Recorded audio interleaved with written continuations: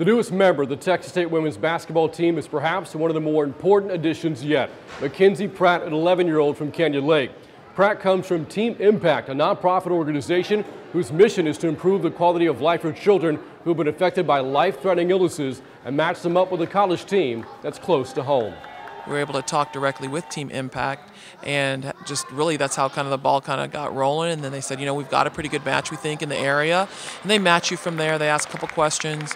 If it seems like a good match, then the next thing that happens is we have team members on our team that are part of like a board, if you will, and they kind of move from that point until you have your first meet and greet.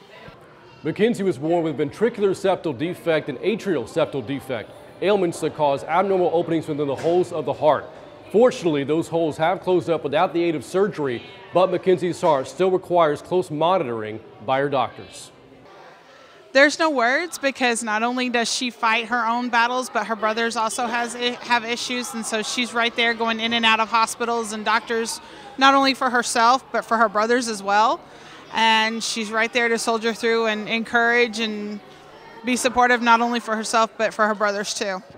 Following the signing of her letter of intent, MacKenzie is now an honorary Bobcat for the remainder of the season. She was also later presented with a number of gifts from the team, took photos with her new teammates, and later was recognized during a Texas State men's basketball game. All of this in an effort to make sure this is a day she'll never forget.